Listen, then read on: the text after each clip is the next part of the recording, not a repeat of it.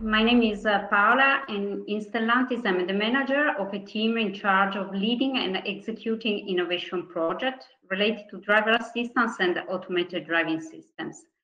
The mission of the team is to investigate and experiment new technologies, to design and develop new features, to enhance current systems, and to define and validate methodologies for assessment and validation. It was really exciting to experience the systems on a real road, being aware of how much challenges was the project and how much tricky was to work on during the pandemic period.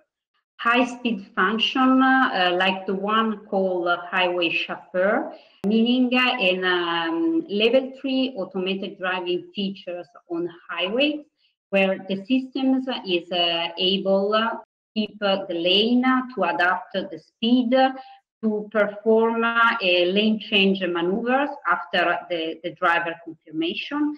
But on the project, we worked also on low-speed maneuvers, like, for instance, parking maneuver, also activated by remote, so with the user outside of the vehicles.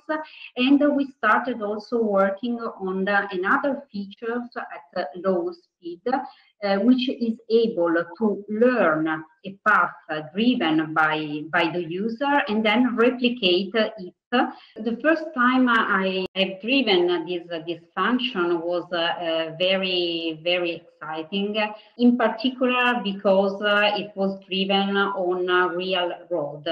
And so the vehicle is among other vehicles that have not this kind of feature.